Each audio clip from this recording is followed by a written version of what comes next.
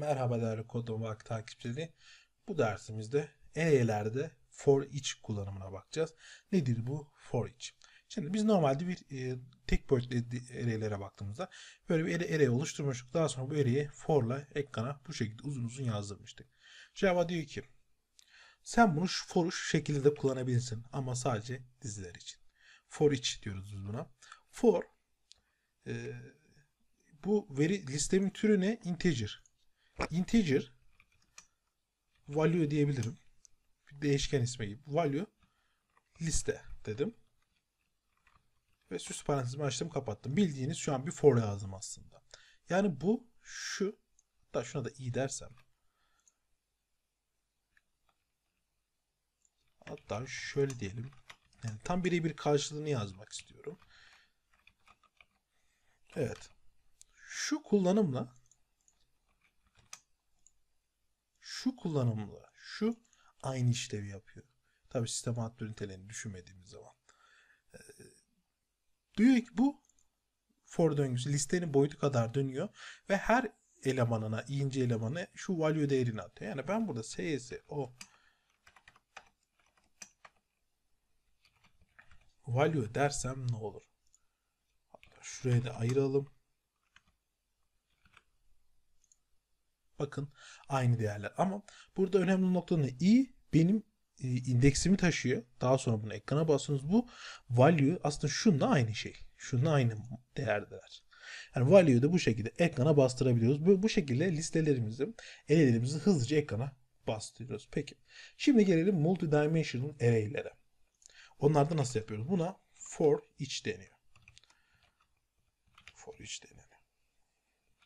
Bazı dillerde direkt Foreach diye döngüler oluyor. PHP'de mesela.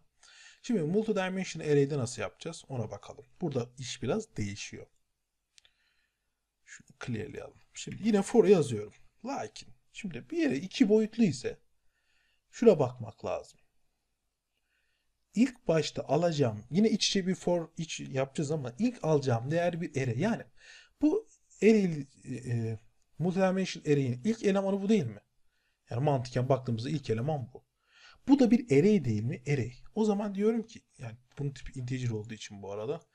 Integer array tipinde benim row'larım olacak. Neydi? Tabloda. Row bu arada değişken ismi. Sütun diyelim. Böyle Java için bir kont sanmayalım onları. Bir değişken ismi. Çünkü bu bir ilk elemanı bir şey. Array. Diyeceğim ki daha sonra for bu sefer integer için bu bir tek boyutlu array'e dönüştürdüm şu an bunu. Value sütun diyeceğim. Sonra diyeceğim ki value artı boşluk. Hatta şuraya da bir tane boşluk koyalım. Şunların amacı bir alt satıra insin bir dahaki döngüde diye.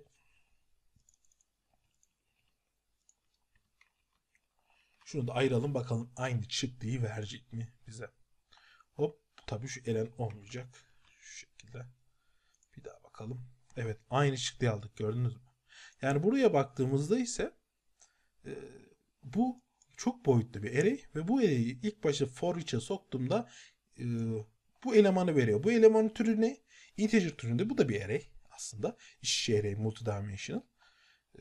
O zaman buna ben integer'ı array tipinde tanımladım. Daha sonra bu array'i içinde tekrar bir for içe soktum. Ona da zaten bunun içindeki değerler integer olduğu için integer dedim ve value'yu aldım. Şunla, yani şu kod ile şu kod aynı işlevi yapıyor. Yani gördüğünüz gibi programlamada aynı işlevi birden farklı kodlarla yapma ihtimaliniz var. Ama şimdi bunların kullanımları değişecek. Bazen belki ben burada indisleri taşıyamıyorum. Belki burada indisleri taşımam gerekecek veya öbürünü kullanmam gerekecek. Arada başka işlemler vesaire. Bu tamamen bizim kodu nasıl yazdığımıza bağlı olarak gelişen durumlar. Java'da Foreach kullanımı bu şekilde. Bir sonraki dersimizde görüşmek üzere.